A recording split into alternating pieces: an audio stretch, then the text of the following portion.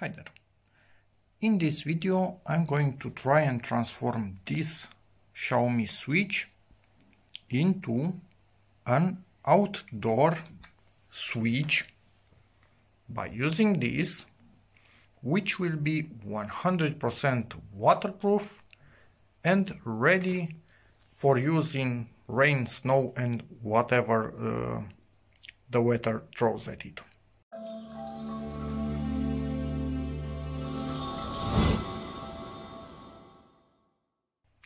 For a little background on why I'm doing this, I will link in the description a video where I actually bought a doorbell. That's the correct term I wasn't able to find in my mind. That was rated for outdoor use. Reality is that, well, it wasn't, because it stopped working in 2 weeks or something like that. I don't remember exactly, but close to no time, and that was expensive. So I got really annoyed, found out about these things and weird automations. I'm not going to go into that too deeply. I have other things on my plate now, but I got this really cheap because somebody has used and abused it. As you can see, some gaps all around. I think there are some cracks in some areas, so this thing has been opened up, somebody poked around with it. I don't care about that, it's still working. The guy that sold it to me told me he tried to modify it, make its own 3D printed case, weird things. He basically does things like I do. Change, modify everything, repair everything. Anyway, this is still working for what I needed, a doorbell, perfect. Bought this little guy, again really cheap, but this is not rated for outdoor use. Water will get into it and it will destroy it. Also, I'm not quite sure how the little battery inside of it will respond to really cold weather. Might get too weak to actually send the Zigbee signal to this to ring the doorbell. Well, this is where this switch comes in. It's a 100% outdoor switch. If you need any info about it, well, let me try and give you everything that we have on this. It's a part of a big Panasonic brand, Vico, I think, or something like that. And it's a doorbell switch. It's meant obviously to be wired. That's why we have this rubber gaskets in here to cut them and put your wire through there. No, we will be modifying it, and inside of this we will have the electronics, presumably. I don't think the whole switch, but at least the electronics, and I think a CR123 bigger 3-volt battery that will replace the really small coin cell inside of this, so we'll have plenty of power even in really cold days.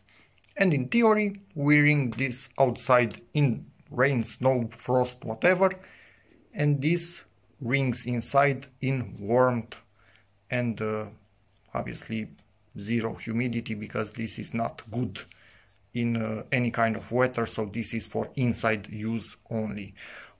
Many full moons later, finally I have time to do this project. Yeah, I was just checking what kind of batteries I could put in this thing. This works with 3-volt battery, the little button that we are going to be tearing apart to put in here. So we kind of need 3 volts. Now, first variant would be something like this. Somehow find a way to squeeze one in here and one up top and link wires between them. This, I'm not sure what's the capacity, but yeah, it's obviously lower than something like this, for example. So, next idea, I can maybe squeeze something like this if I cut from the plastic a lot, and one up top and make connections. These have 2800 milliamp hours and they will be in series, so the milliamp hour stays the same, 2800, but we get 3 volts. Okay, so the capacity of this is 1600 milliamp hour. So 1600 versus 2800. We are almost getting double the capacity with these two batteries, so I will find a way to put them in here. Not to mention that they are cheaper than this one, and I have this one I can use in my smoke sensors, so expensive, I will keep it for that. Cheap, bigger capacity, let's put it in here. And being industrial, they should fare fairly well with the outside cold temperatures. I've used them in the past and they went well. Okay, made some progress. As you can see, the battery is wobbling in there, everything is in place. So this corner is dremeled out, and I would need to Dremel out the same in here. This part right here, all of that. Obviously I don't need a ground, so this ground can go away. This edge right here, the rib. But realize something, having this battery in here like this and having another one right there, I'm not left with a lot of space in here. So I really need to see how the PCB in this thing looks like. So I will be doing a bit of disassembling at this moment.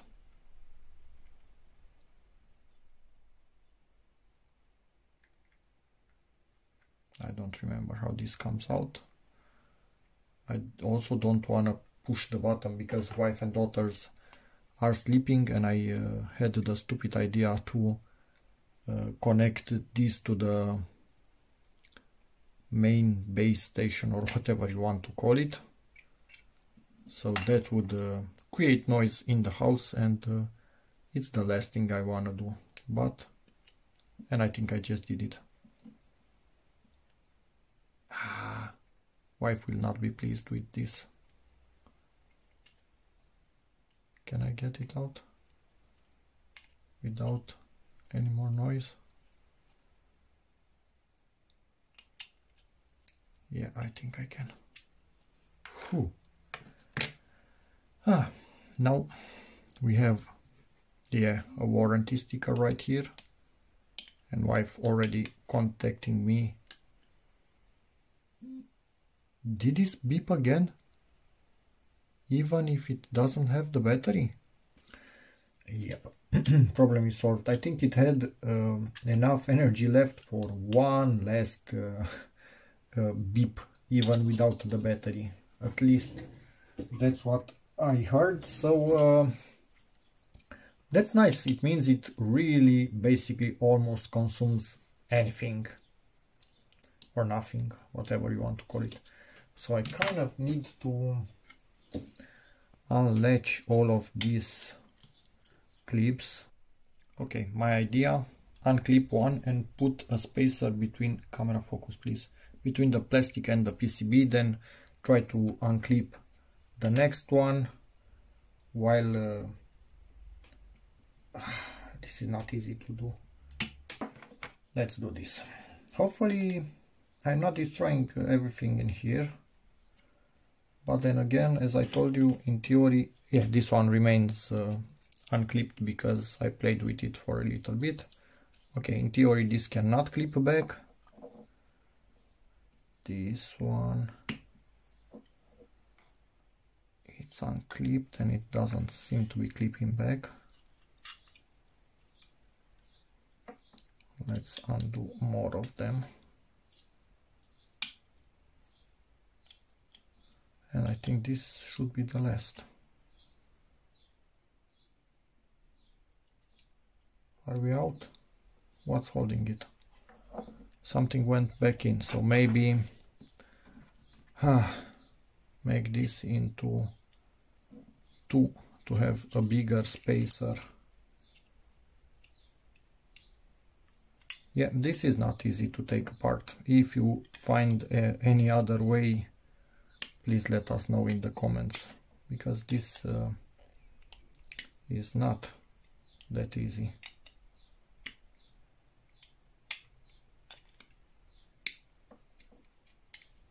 Weirdly enough, okay, we are unclipped now, but what's next?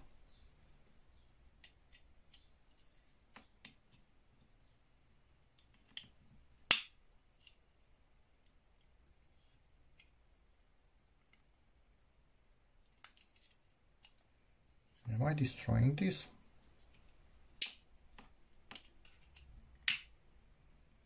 Oh, you know what? I think it was not necessary what I did here. We also have some clips on the side. So, yeah. Actually, no. Both variants need to be unclipped. Also the side ones from this and the internal ones at the same time. And I like what I see. The PCB is quite tiny. So I might be in luck. Other clips. Really? How many of you are there? Do not destroy your PCB. No matter what you do. This PCB is quite small. Hopefully small enough for what we need in here. It's locked.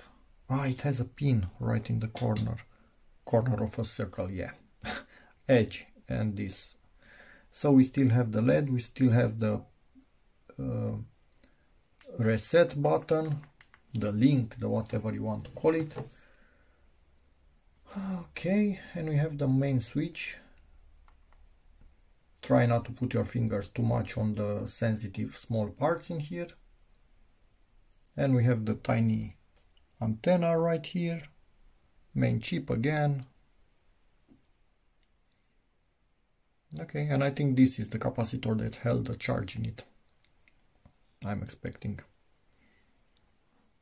If any of you, actually let me bring the light.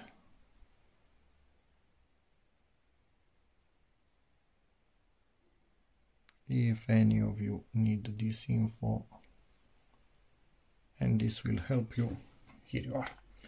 Now let me figure this out. Made a bit more progress and changed my mind. So we will be having the battery way down low in here, another one up there, but the space in the middle, I took a really good look at this, was not really used. It was just reinforcement, which I basically do not really need for my switch which will be ringing once a month probably. So it's stiff enough even without the reinforcement in this area. This is going in here quite nicely, still working perfectly,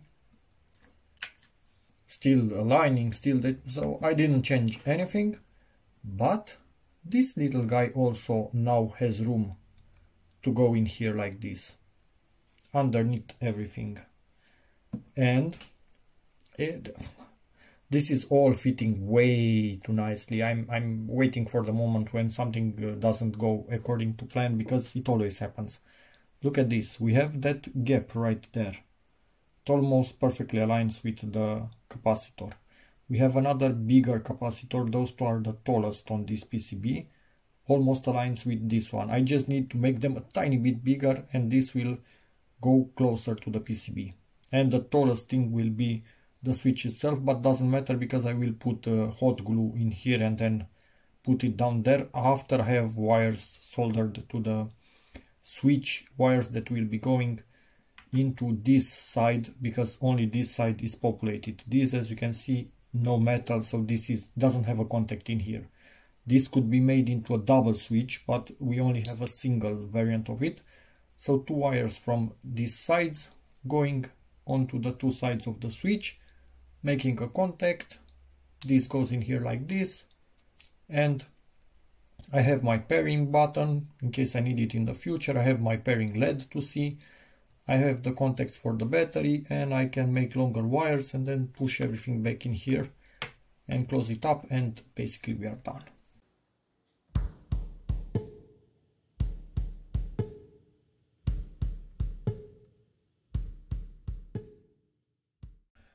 This is done. Grind it down, everything that would touch first. and now it's laying flat in here. It's perfect for what we need. Switch still working. Its clips are basically on the side, so it doesn't really care about what I took down from in here.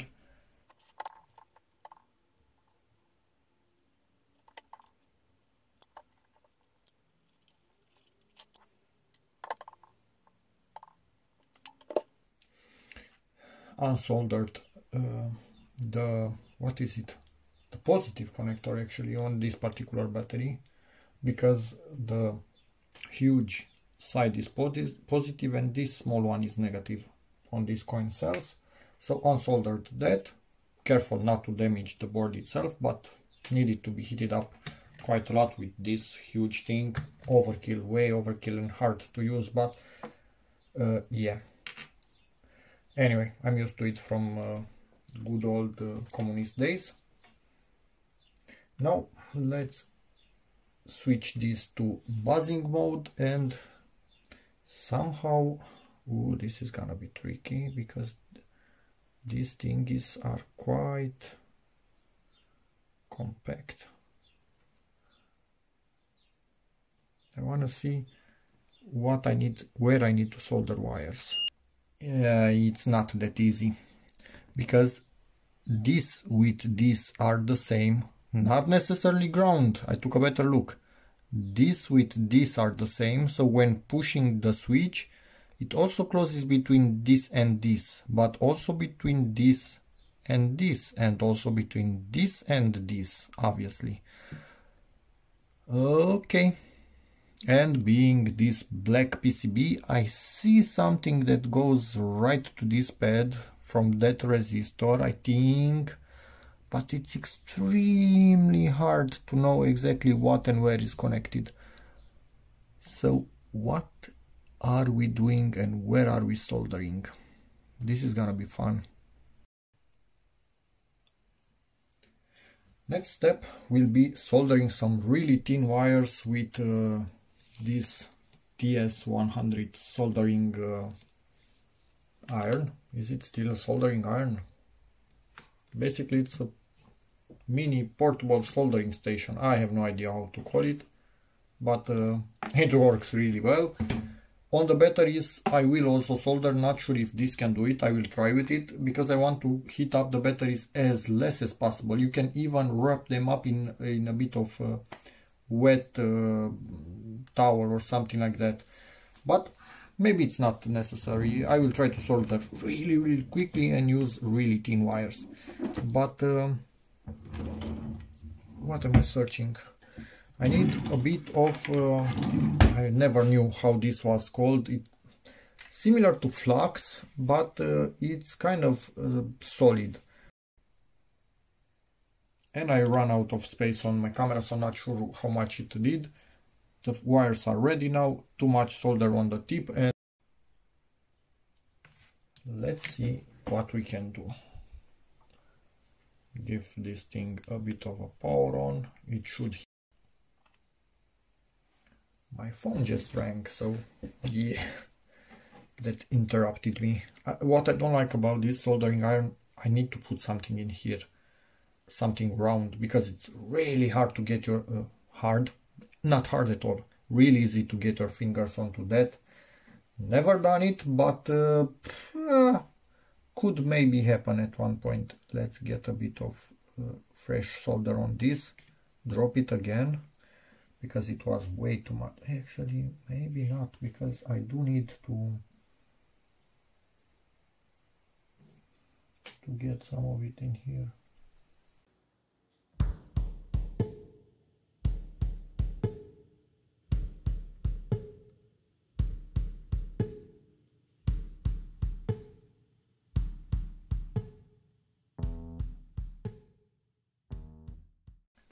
Current me is wondering why did I unsolder the battery terminal before I finished playing around with this and testing. So anyway, positive, negative.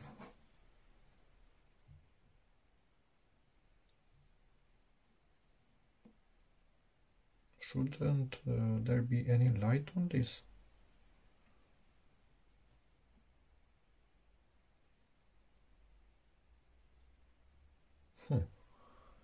Was expecting to get a light when I connected the battery. Let me see if this works. But Smart Me has that in another room, so I will go ask the wife if it rang or not. Oh, I heard it. It rang.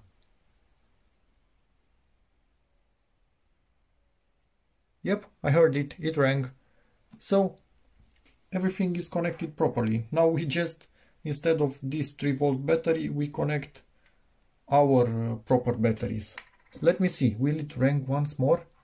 You need to believe me, it is ringing. When this will be done, I'm going next to that is plugged in.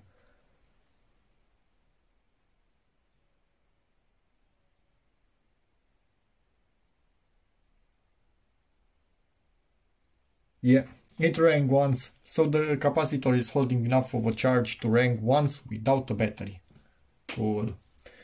Anyway, so again, this is how I soldered it. It was a pain because it was not properly heating up. This one is actually ground. This pin right here is actually ground, and it was quite hard to solder, but now it's properly soldered, both of them. So this will be getting the hot glue treatment now. I don't want these wires becoming broken, because if you move them too much they will get broken, and something like this. But I will see which direction I benefit. Actually no, I don't benefit at all. White wire will be coming down to the lower connection, and blue wire will be going up to the higher connection, and this will be coming in like this. Yes, obviously it will not be flash anymore, but I could actually, yeah, I'm smart. I can make 2 channels, one in this direction and one in this direction, for the wires to get outside of this board. Before gluing this in place, I need to make sure, yes, this will dry up. It's alcohol, 99% alcohol. I need to make sure there are no traces of flux or something like that which could corrode in here.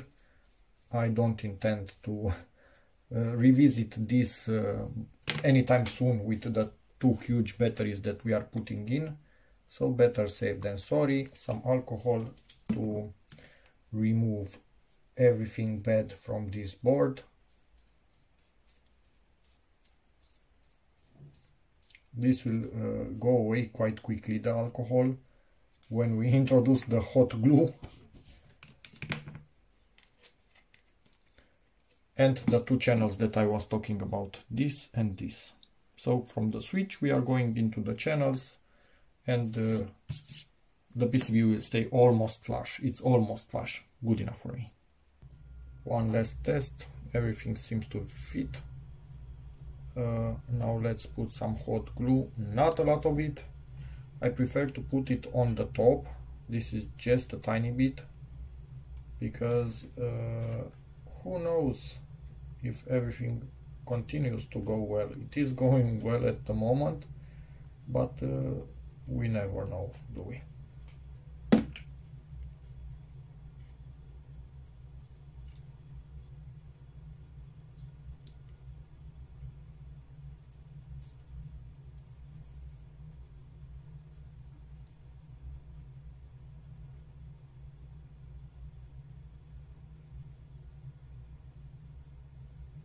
At least for the moment, we are glued in.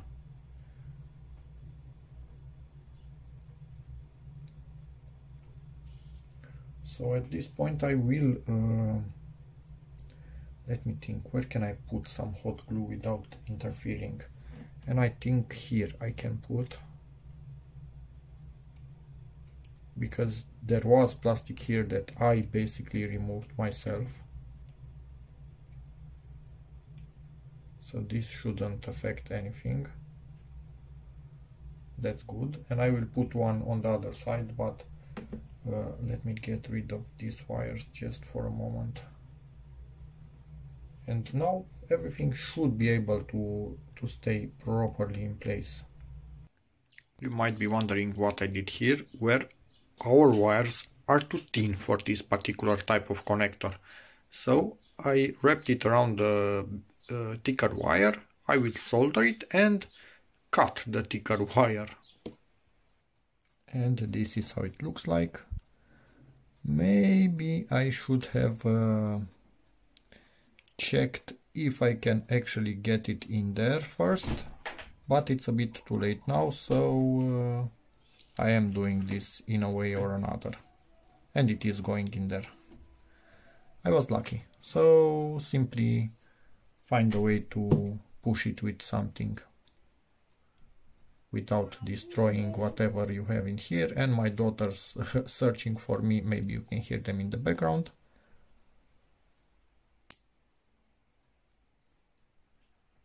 And perfect. Now let's do the other one exactly the same, hopefully.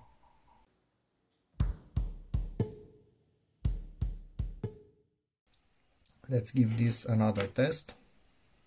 So positive white, negative blue, and you need to trust me that I can hear this ringing.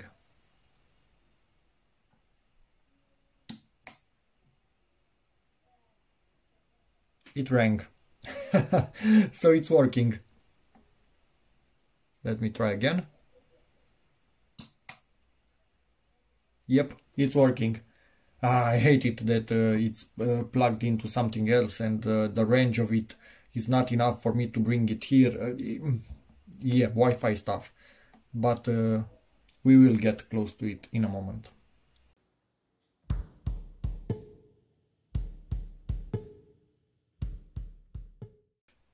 Batteries are a bit tricky to solder onto because you cannot hit them up too much. So on the negative, on this one, it was not a really good connection. So what I normally do, I scratch the surface as well as I can to go over that nickel or chrome layer. I'm not sure what the layer on top is. And then if it's scratched properly, it will solder much better. Normally even on this end you can do the same, but actually here you can also do it like this.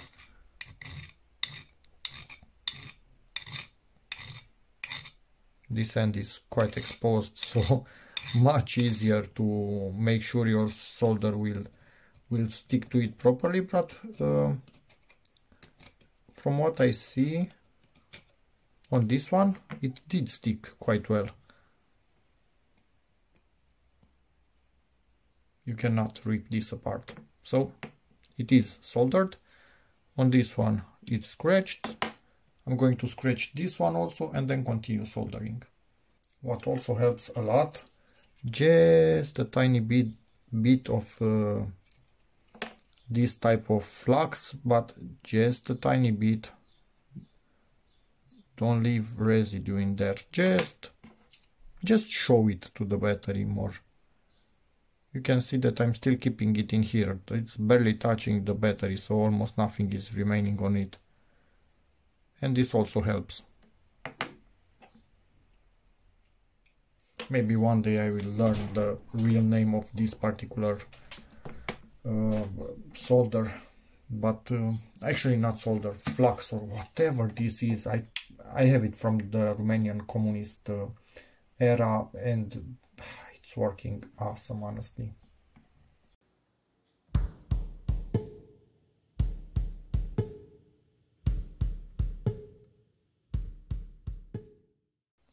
First time with these batteries. Let me see if I can hear it.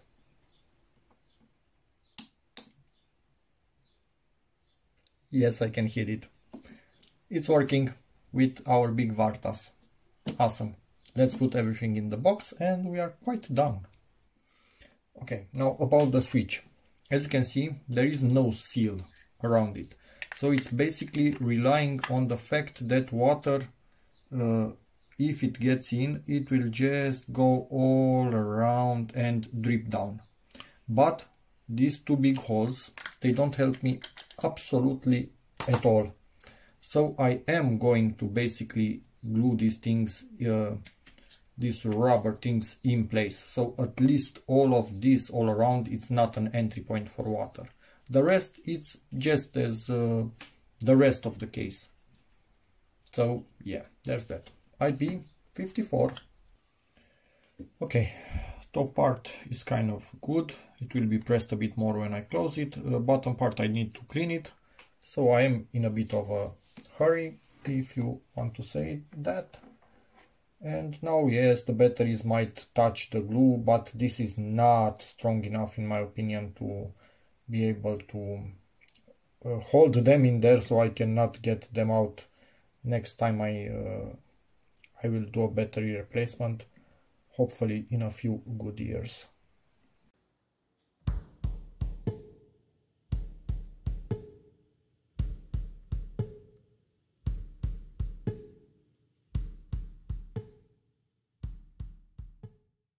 Now just close this.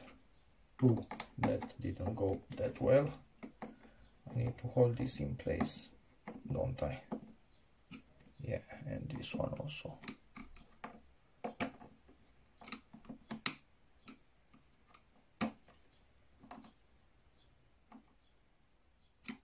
It's attempting to push it out, and our little box is closed. Next step, put this thingy in.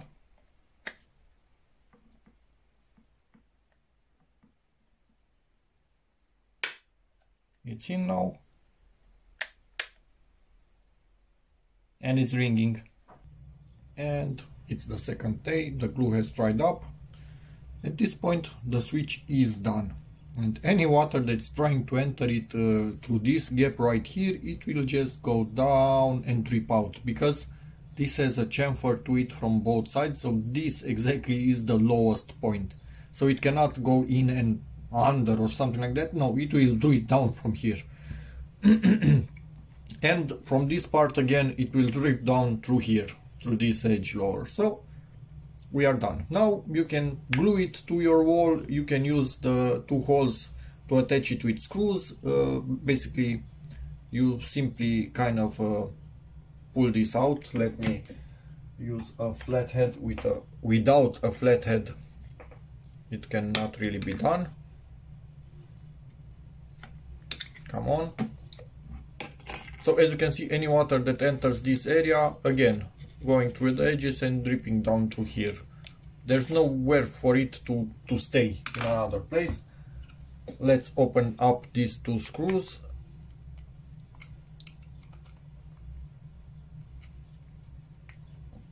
Remove these protections. Oh, didn't I open up enough? Maybe I didn't open enough.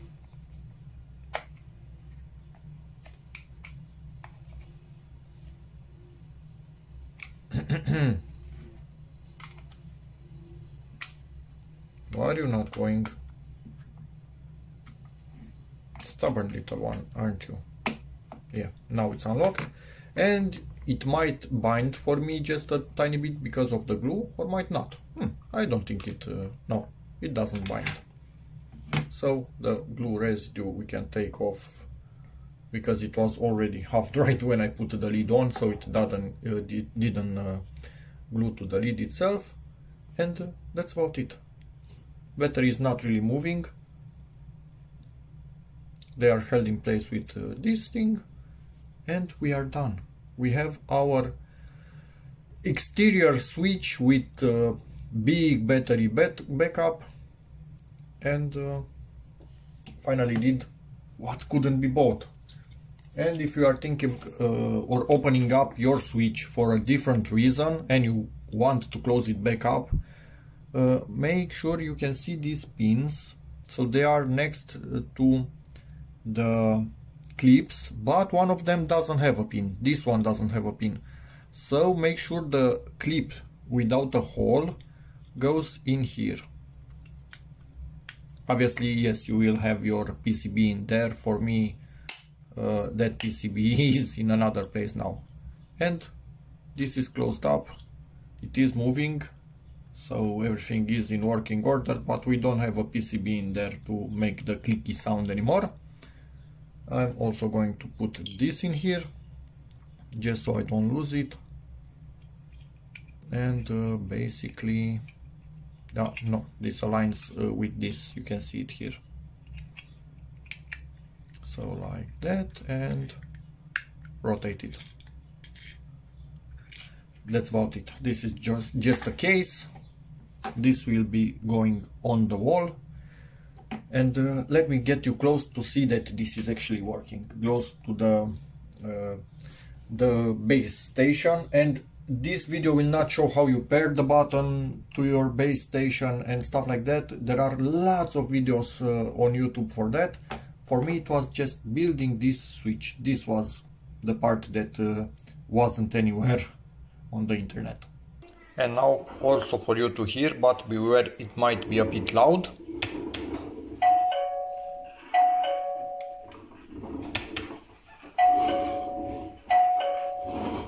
So it's working, and that's about it for the video. I'm going to go put it on the wall, and for you, maybe check out any of my other videos, and see you in the next one. Bye.